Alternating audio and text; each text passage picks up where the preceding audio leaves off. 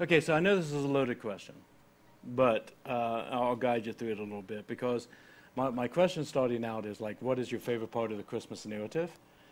Which, if all of us are good little Christian boys and girls, we're going to say Jesus was born. I know, that's the big part. So let's take that to the side just for a second.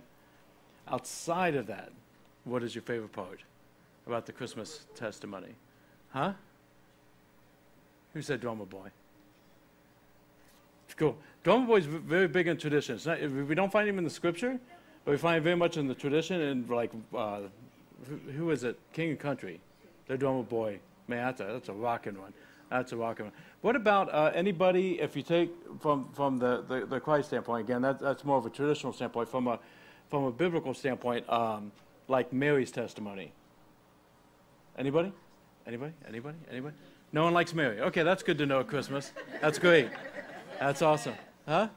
Elizabeth, well, Elizabeth, yeah, she's good because, again, that's kind of pre-Christmas because she was part of the showrunners. But, I mean, Mary's got a great testimony as far as, again, the young woman. Again, she got to be with from 12 to 15 years old. She obviously had something going for herself to be so highly favored from the Lord, but also so highly favored that she was given just almost impossible task as far as social suicide, not sure what was going to happen with her fiance, not sure what's going to happen with her parents, losing, again, her social standing, but just immediately saying, tell me how this is going to be. And she was immediately in when the angel came to her. Anybody, Joseph testimony? Okay, so we do have a Joseph. We have a Joseph fan. Nobody likes Mary, but Chuck likes Joseph. That's good to know. Again, Joseph, that's a incredible testimony. He's already made the commitment. He's engaged to Mary, which in their time pretty much means they were married, except for they're not living together or having intimate relationships. But the commitment's the same. So that's why when he found out that she was pregnant and he was thinking about quietly divorcing her, is because that's what it took to break an engagement. It wasn't like what we have engagement now. But and then it's even amazing on top of that that he, one, had the compassion to quietly divorce her because he also had the right to have her stoned to death, as far as how everyone was concerned as far as her having premarital relations with someone else. But for him to try to handle it so compassionately, and then an angel shows up to him and says, no, this is of God, and he leans in, and once again, social suicide. Once again, a lot of turmoil that's going to impact his business in a major way. From his carpentry, we would call it the carpentry that he did, more masonry today, but it would affect his business quite a bit. So for him to be able to walk so forward in faith in the midst of those circumstances is incredible. What about, like, how many people just love the fact that she got to go on such a long donkey ride for the census? Anybody? If you guys don't like Mary, might as well throw her under the bus all the way. Nobody? Yeah, that's not fun. No one wants to do that. Census, crazy town, book town, no room for an inn, nativity, any of that, somebody's favorite? Because it's still cool. Yeah, it's still very cool of just the turmoil, but how God works through it. And I think one of the things that's cool about that is that if Jesus was born in a hospital, if he was born in an inn or born at home or whatever the case may be, he'd just be an ordinary baby. But just the fact of how things went to match all the prophecy of the Old Testament is insane. And to be able to have such an odd duck birth in a barn, being laid in a hay trough, gave him such a unique situation that when the shepherds told the angels, this is how you're going to know what we're telling you is true, and that you're not just having a weird vision in the middle of the night as a group, that you're going to find a baby wrapped in swaddling clothes in a manger, in a hay trough, in a barn, because that's just the only accommodations there was for the Messiah, I guess. That wouldn't have been able to happen otherwise. So I love that aspect. The shepherds, if we're talking about shepherds, anybody shepherds? Okay, we got shepherds back here. Some of you guys, if you just, yeah, okay, good. We got more shepherds. That's awesome. I like shepherds. I talk about them way too much. I know that's what people happen when I talk about shepherds. Because I babble a lot. I love the shepherds. They were not highly regarded in that area, and during that time, they were pretty much considered to be crooks for the most part, because they would take and steal each other's sheep. They would take and steal, well, not really steal, I guess it is, but they would let their sheep wander to other people's fields when they were getting shy on grass, and then now they're stealing from those people. So they were, if you remember, we talked about years past, they weren't even allowed to testify in court cases because shepherds were considered so untrustworthy. But yet God says, hey, here's my false witnesses. And so they're there, the middle of the night, the late shift. It's not even the guys who, have gotten some kind of cloud or amount of time into the business that they get the nights off. This is the night shift, taking and have this incredible experience with these angels just filling the sky. And I love, that's still my favorite nativity scripture, is when the angels are saying, behold, I come and give you good news that brings great joy to all the people. I love that. Let's go past that a little bit. We get Simeon. I'm a Simeon guy. Am I the only Simeon guy? Angie knows I'm a Simeon guy. I love Simeon. Everybody goes, oh, yes, I remember when my parents would read me the story of Simeon during Christmas. Nobody? Nobody? It's shortly thereafter. I kind of expanded a little bit because that's when Jesus was dedicated in the temple. And there's this old guy named Simeon who is past his years, but the Holy Spirit had promised him, you will not die until you see the glory of God. And so when Mary and Joseph bring in baby Jesus to have him dedicated and trying to figure out where you go and what line do you stand in, all that kind of stuff, this old guy comes up, takes your baby out of your hands, lifts him up and goes, I have seen the glory of God, I may die now. That's a very weird moment if you're there. But I just think it's so beautiful. Right after that, the prophet Anna, you guys remember the prophetess Anna? She came out. She just happened, according to the scripture, which means the Holy Spirit directed her to go out, and she starts worshiping Jesus, this baby. He's about to be circumcised. He's about to be made to do the things that God's called him to be. I love that part. Is that everything? I was going to say, somebody's got to say the wise men. The wise men's in there. We put the wise men in. And how many people have nativities at home right now with wise men in it? Okay, so again, we put them in the Christmas story. They came about 2 to 3 years later. They weren't there on the night. Whenever we watch the Hallmark movie versions, they come in with their gifts. And it's neat and it's beautiful and the little tail comes up. They came a couple years later. When you read it in Luke, it talks about how Jesus is a toddler at this point, that they see the child, not the baby. And they come and they give him these great, beautiful gifts that have so much representation of what Jesus is here to do. It's beautiful. It's glorious. And for them to kneel before him, it's great. Everything from the beginning, it's just phenomenal, the Christmas story. And most of the time when we get together and we talk about the Christmas story, we go to Matthew, because Matthew has a lot of the narrative of the testimony. We go to Luke, because Luke has even more there as well to be able to go into it. But I'm not going to do that tonight. I did one on the table, but I don't want to do that tonight. If you want the full nativity story, as I said, we're not meeting tomorrow morning, but we will have a pre-recorded service that's on tomorrow, starting at 9 o'clock on the Facebook page, that will go through the nativity from beginning to end, and it will make you cry and laugh and feel things you've never felt before. So that will be there. But tonight what I would like to do is just focus in on John's telling. John's telling of the birth of Jesus is much more poetic. It's filled with more meaning, maybe from kind of a lack of a better word, a metaphor standpoint. And it talks a lot more about why we celebrate what we celebrate. So if you want to join with us, we're going to go to John chapter 1. And I do not have YouVersion up and running tonight. But if you do need a Bible and want to follow along, there are Bibles in the baskets underneath the chairs around the room. But I'm going to just simply read and talk a little, because I want to put on the table not what happened, but as much of why this happened and why we celebrate it today. Sound good? Can you guys be in on for that? Okay, let's start out. Mike leaves the room. I'm kidding, no. Let's start with verse 1. That's a good place to start. And like I said, we'll read a little, talk a little. John writes, in the beginning was the Word, and the Word was with God, and the Word was God. He was in the beginning with God. All things were made through him, and without him was not anything made that was made. Just starting out there's two things I want to throw out to you to kind of take notice of if you've not been through the scripture with me before. First off, this is one of two books in the Bible that starts out with the words in the beginning. The only two that start within the beginning. John does that on purpose. Genesis was written long before John's teachings, John's life, John's salvation, John being a disciple, John being on the island of Patmos. He does it on purpose because he's bringing us back to a very important truth when it comes to the creation. And so with that, he also, you'll notice if you have the Bible in front of you, kind of a uniqueness when it comes to the word. that it's capitalized. And there's a reason for that as well. It's because when he's saying word, he's talking about the word, he's talking about a person, he's using it as a name. And so when we look at, in the beginning, at the time of creation, was the Word, and the Word was with God, and the Word was God, who does he say the Word is? Jesus. It's evident that's who he's speaking of. So let me read that just again, but I'm going to replace that with the name Jesus to make sure that we're not missing anything here. In the beginning was Jesus. And Jesus was with God. And Jesus was God. Jesus was in the beginning with God. All things were made through Jesus. And without Jesus was not anything made that was made. So all of creation is made through Jesus.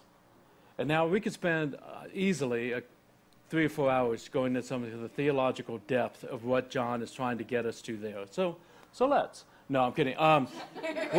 We'll stay on the surface code of it, but make sure you understand what he's saying, that Jesus was there, he is God, he was with God, and nothing was created through him. What that does, to me, is brings Genesis to life, especially Genesis chapter 1. So when it says, when God spoke, let there be light, and there was light, the word that he spoke was Jesus, and through Jesus was light. Does that make sense? When he said, let the waters and the expanse and the land, let them be separated, when he spoke that, and then it was Jesus who was the Word, and through Jesus was that creation. And so all of a sudden, John's bringing to us, while we're looking at this little baby in the manger, who a lot of times we kind of make safe, simple, again, childlike. He's saying there's so much more there that we so miss so easily. He's God. All things were made through him. The very words of God who brought existence is Jesus. Verse 4. In Jesus was life, and the life was the light of men. The light shines in the darkness, and the darkness has not overcome it. Now he starts introducing what happens after creation. He takes Jesus from being the Word, and now he is the light. When you and I, again, just to bring it all on the table, when all of this was created, and I'm a simpleton, I cannot watch the Discovery Channel and not say that there's a creator. It just doesn't make sense to me. If the axis is off by this much, or there was something, I saw a video the other day where a mother humpback whale with her nose shoved her baby up in the air and threw her, and it flew across, and they're like, we don't know why it does this. But this is something that we're still studying to figure out why she does this. Is this playful? Is this more sinister? And my thought was, I just love the fact that creation has so much purpose that we immediately think there's got to be a reason for that. I don't see that being accidental. I just can't. So through the creation of Jesus, through Jesus, who is of God, and the Holy Spirit was over the Spirit's wall, we got the whole Trinity thing going on here. And it's light, and it's beautiful, and it's what we were supposed to be, came the darkness. Right? Jesus didn't force us to love him. He gave us free will, and we chose, and we messed up. When I say we, I mean Eve. And then Adam. And again, I'm not going to make any jokes, because I've said this a billion times. If they did not touch that tree, and we went through generations with no one touching that tree, I would have been the idiot who picked off of that tree. Okay? So then came the sin, and now there was darkness. And all of that is thrown off. So now, this is why when we come tonight, several of us can't figure out why my back is hurting tonight. That's my personal favorite right now. Why I'm going through these physical challenges, why my family's going through this hurt and pain, why I'm going through this time of loss, why I'm going through the challenges of being able to try to figure out how to do Christmas when I don't have money to be doing Christmas, let alone paying the electric bill. All this junk that's in our world came from the darkness. My body was created beautiful. Did you know that? And only the outside still is. The aches and pains I have is because of sin. It's because creation got corrupted. I still truly believe that the creation was created without tornadoes and without tsunamis and without forest fires and all those fun things. That's not God's perfect plan. That's creation corruption that comes into place. There's darkness. And the only way that I can go from me to God again is not by my own will, because I am the moron who messed it up. and I don't have the power to fix it. The Word who was there at the beginning says, I will become the light. I will become the light that comes in to the darkness. I'm the one that will walk into the middle of it, take a hit myself, so that the light can come into the darkness. Now, I don't know about you guys, like, even, this is going to be a stupid example, but it's most recent. How much do you guys really want to know about my family situations? Kathy, okay, so Kathy. Our dog was really sick Monday and Tuesday. Okay, so Jenny took him to the vet on Monday, and it all has to do with digestive blockage. Oh, you guys wouldn't have said that if it was me. It's my dog, and you're like, oh, if it was me, it's like, well, stop eating so much fatty. Okay, anyways. But so we got medicine, we've got exam, we had x-ray, we had $300 later, you know, all this fun stuff. And so all week, he's been on medicine. He wouldn't get up. He wouldn't lift his head. On Monday, he wouldn't have anything to do with anything. Slowly getting better, but that dog would not do number 2 for nothing. So we're walking him a lot. And when we go out at nighttime, it gets dark out at our place. We're out in the country and whatnot. And I've got, this really wasn't planned, on my keychain. Somebody gave me this recently. No. I have a Shepherd's Fellowship flashlight. Some company took and sent it to us trying to get us to buy some. Do you guys want to buy some, Heather? Yes. Okay. This thing doesn't do that much in here.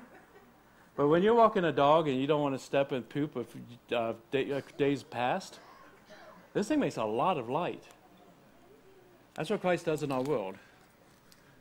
That's what he does in the world, but it's very focused and it's very beautiful. And I love the fact that it says the darkness has not overcome it. The darkness cannot take and overcome the light. Think about that today, depending on what you're going through. Verse 9, the true light, which gives light to everyone, was coming into the world. He was in the world, and the world was made through him, yet the world did not know him. He came to his own, and his own people did not receive him. But to all who did receive him, who believed in his name, he gave the right. You are not born with the right. He gave you the right to become children of God, who were born not of blood, nor the will of the flesh, nor the will of man, but of God. If there is a true light, it is telling us something else. There is a such thing as a false light. Depending on what you're going through, depending on the struggles, depending on the season that you're in, especially if it's a challenging one at this time, there are false lights that you can follow that are not the true light, and they will always lead you into a brick wall. And I think I can say that confidently because I don't think anybody is going to be able to stand up in this room and tell me a testimony in the past when you followed a false light and you'd end up into the brick wall. Alcohol, false light. Taking and jumping back into porn because I've been anxious all week and I deserve something and I just need something for myself has never led you into freedom. Taking and getting into a drag-out, knockout fight with your spouse never worked. Going back to an ex-girlfriend or ex-boyfriend who was abusive or not godly or was not caring to you has never led you into freedom. The true light, the one that we can choose, is the one that gives light to everyone. He's not for me, he's not for you, he's for everybody. And that's the possibility that we have. He came into this world so you and I can have light in the darkness. I love that. And the fact that he says that he took and continued into this world, and the world was made through him. He was the creator. John's already covered that. The world didn't know him. The world didn't recognize him. The world didn't honor him. His people who've been following for 2,000 years, 3,000 years, didn't know him. But you can. Isn't that crazy? Isn't that crazy? I've talked to Jewish people who understand their heritage very, very well. And the thing that they've been through the traditions, through the years from the time of Exodus to now, is overwhelming. Overwhelming. And God's been so faithful. And some will go to heaven and some will go to hell, depending on who chose to be given the right to be a child of God.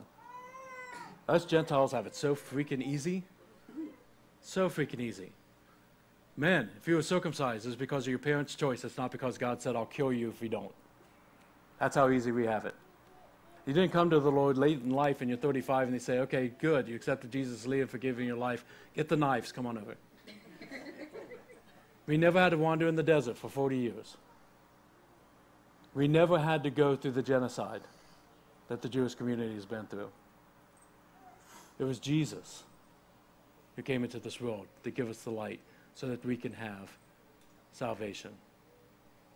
If you acknowledge him with your mouth that he's the Son of God, if you believe in your heart he died and rose again for you, you say, you're God, I'm not, and my life is now yours, and you follow him, he gives you the right to be a child of God. Who am I?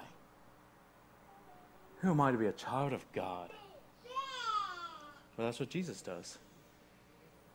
That's what Jesus does. This is how he did it, verse 14. The Word, in other words, Jesus, he became flesh. The Word, in other words, Jesus, dwelt among us. And we have seen his glory. Glory as of the only Son from the Father, full of grace and of truth. Verse 16. For from his fullness we have all received grace upon grace upon grace upon grace. For the law was given through Moses, but grace and truth came through Jesus Christ. No one has ever seen God, the only God who is at the Father's side, but Jesus has made him known. A little bit ago, Amanda was kind enough to read the book for the kids. I asked her to read that particular book for a reason. And I think probably most of you guys recognize it, Lion, Witch, and the Wardrobe, right? Chronicles of Narnia. Anybody never hear that? No? Okay, it's good. It's good. Did anybody not read it in high school or junior high? Okay. Never read it? Here's the crazy thing. I've told you guys several times before. I had, in my years back in like 83 through 86 or 82 through 86, how many years did it take me to get through high school? 4. Good. I did 11 English classes. I was never told to read The Lion, Witch, and the Wardrobe. I came to it late. About 23 years ago is when the Disney version came out. And at the time, we had the Christian bookstore here in town, the Shepherd's Nook. And the movie was big, and they had books, and they have music, and they have this, and they have that. And we're seeing at conventions and everything. So that was kind of my introduction to it. It's part of the Chronicles of Narnia, which is 7 books total. It is the first one written, the second one in the series. And it is from beginning to end. Okay, here comes, look at me bragging about my English stuff. Allegory? Pulled that one out my junior year. Allegory, to tell the story of Christ in the gospel. Everything within it is all about Christ in the gospel. Aslan is Christ, is the fall of man that we see through Edmund. The world used to be beautiful, but now it's not. It's under a curse, and it's always winter. All of it comes down to the story of salvation through Jesus Christ. And I wanted to bring it up because as I've fallen in love with the story, and as I have read it, and as I have continued to follow the series as a whole, one of the things that I think I naturally took from, whether it be the book or the movie or whatnot, it almost seemed like the purpose of the kids, okay, so the 4 kids, was to be in Narnia and was to fulfill that prophecy and was to reign. Like that was their purpose, okay? I'm not sure I believe that anymore fully. I believe it was their role in that season, but if I'm looking at it from a Christian standpoint, the light pulled them back to where they started in the world that they were created in. In this world, they lived there, but they weren't citizens of Narnia, even though they were kings and queens of Narnia. They were citizens of this world, and they had to come back when the light guided them back into this world. And so, as you know, and as you continue the series, you can see some of the parallels within that. But I've never really thought about it from that standpoint. But if that is true, then the lamppost becomes more and more important as I go through the Chronicles of Narnia. As I continue to think about the one thing that led them back to the wardrobe, whether it be Lucy's first time there or second, always came back to the lamppost. When we had the time that we had them at the end, and again, I'm not much of a reader, so I'm going off the movie more than the book, but at the end when they come back and in their mature years and they're riding their horses and everything, and they see the lamppost and they can barely even recognize the lamppost anymore. They don't even remember what it's called. But according to what we just read with Amanda, the light led them back to where their purpose was. That I find to be beautiful. If you're going through a tough season this year, whatever it be, whether it be loss, grief, finances, addiction, struggles within the family, people who have walked away from you, people you have walked away from, whatever the challenge may be, the stuff that's lying behind all of the planning and all the stuff that you're trying to juggle, and the things you're really not even trying to think about, so that you can somehow fake it through this Christmas celebration. The light, the lamppost, is calling you back to who you are. It came to expose that darkness, not to try to have to muddle through it somehow. It came to call you and bring you to the light that you are a child of God. Not some kind of shadowy area where you're just trying to barely survive. You know, Jesus never called us to remember his birth. He called us to remember his death and his resurrection. But he never called us to celebrate his birth. We don't even do it on the right date. We do it with all kinds of traditions that aren't even necessarily showing up in the scripture.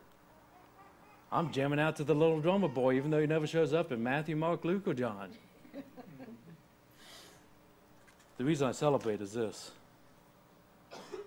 In the beginning was Jesus. And Jesus was with God, and Jesus was God, and he was in the beginning with God. All things are made through him, and without him was not anything made that was made. And Jesus is life. The light was the life was the light of man. The light shines in the darkness, and the darkness has not overcome it. I celebrate because the Word, Jesus, became flesh, and he dwelt among us. And we've seen his glory.